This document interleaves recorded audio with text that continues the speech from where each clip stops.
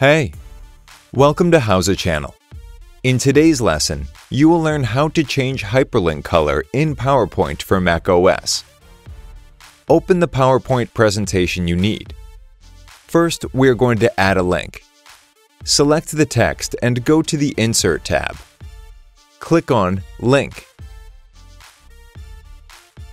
Paste the web address and click OK.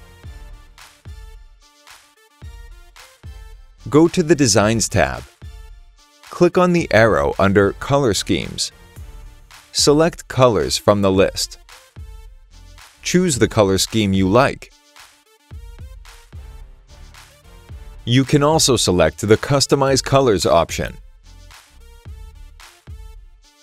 Look for Hyperlink. Click on it and select the color you like. That's it. Thanks for watching the video. Please like it and let us know if you use any of our tips and tricks. Subscribe to our channel. We upload new tutorials every day. See ya!